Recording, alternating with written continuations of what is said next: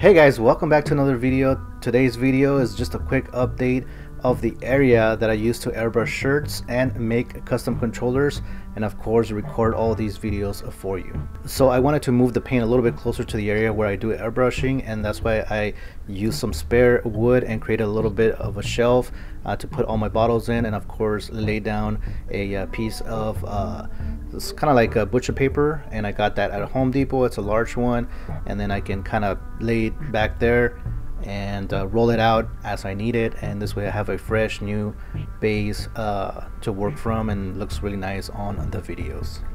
I wanted a clean background every time I did a video. This way it looks nice for you guys. Right now I'm just trying to figure out how to secure the end to the table. Right now I'm just using tape, but eventually I want to put maybe an aluminum strip so it holds it down, and for now it's pretty easy, you know, for me to do it. It's fairly quick than just putting just a sheet of paper on there and trying to tape it all the way around. I just have the roll, cut the front end, and roll it out. This is a cool little way if you're doing crafts as well. You know, you got glue and stuff like that, paint splattering around. So it's a cool little way to keep your surface nice and fresh every single time. And of course, if you are making videos, it does make for a nicer background. Eventually I want to put maybe like some sort of a tube or hangers. This way I don't have to kind of like roll out the roll. I can just kind of pull it, but for now it works pretty good, and I like the way that I can, you know, I like the fact that I can refresh my surface fairly quickly. I got this roll at Home Depot, and it's obviously to protect your floors when you're doing painting. There is another color, it's a more of a reddish color. I'm not really sure what the difference is, but for my videos I wanted something a little bit more neutral, and of course the brown definitely works, and doesn't make my videos look all reddish and stuff like that. So I'm going to try to keep using that same natural and neutral brown.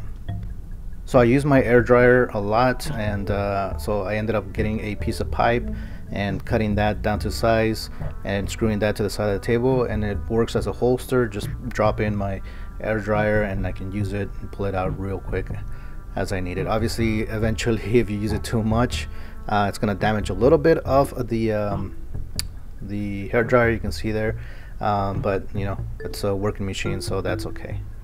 And then I have a holder for my airbrush. I actually have two holders if I need to use an additional airbrush, and this particular I guess like metal hook came in a set of two, and it was like a little thing that clamped onto your table, but the thickness on my table was too thick. It wasn't going to work, so I took it apart and just kind of screw the holders directly on the table, so it makes it easier for me. So I do all my videos on my phone, and the way I have that top view is simply I took a old selfie stick and attached it to the shelf, and that's what holds my phone in place, and it's fairly easy to use and very affordable. So that's pretty much it.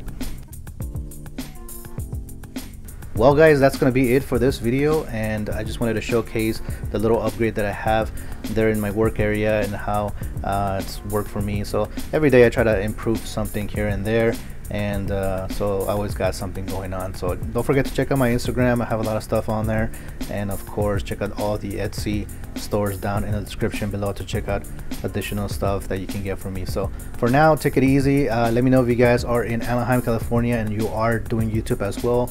I want to collab with you, so hit me up and hopefully we do something together. So I'll see you guys in the next video. Bye bye.